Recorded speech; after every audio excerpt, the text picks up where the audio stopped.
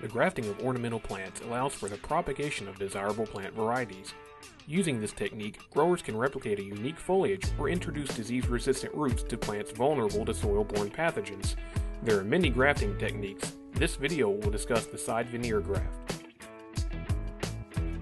For this procedure, you'll need pruners, a grafting knife, a sharpening stone, parafilm or budding tape, rubber bands, your Scion wood with a desired trait, a rootstock of roughly the same caliper, and alcohol for sanitization.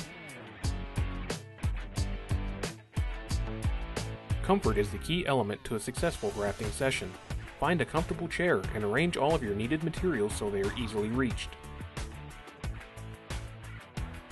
Make sure your knife is sharp. A sharp knife will make cutting the wood clean and easy. Also, remember to periodically wash your blade with alcohol. This procedure presents a large opportunity for infection. Now it's time to prepare your Scion wood. Scion wood should be collected no more than 2 to 3 days in advance. Scion wood should also be from terminal growth.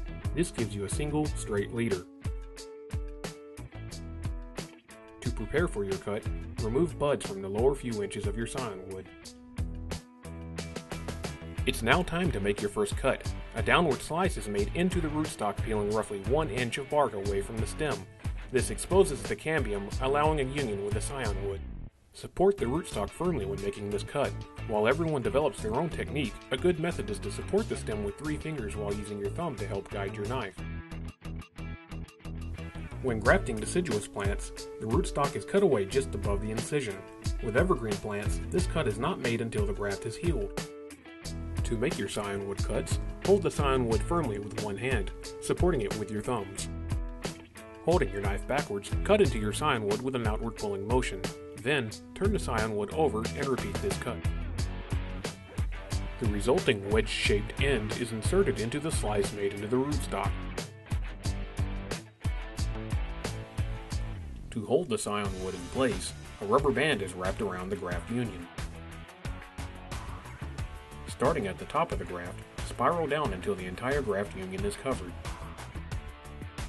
The rubber band should be firm, but not so tight as to cause girdling injury. This technique takes time to master. With practice, individual fingers can be used to hold the rubber band at different points. At the bottom of the graft, loop the rubber band under itself to create a simple knot. Then, cut off any excess.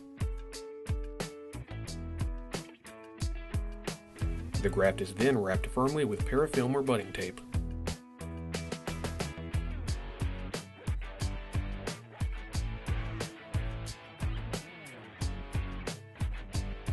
After grafting, the plants are placed in a callousing system.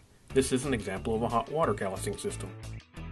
This system warms the graft union to 75 to 80 degrees Fahrenheit while keeping the roots and buds cool. This prevents the plant from growing before the graft is fully healed, while also increasing the likelihood that the graft will be successful.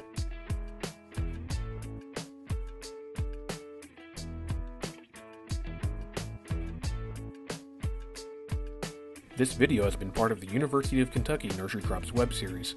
For more information on the topics discussed, please contact your county extension office.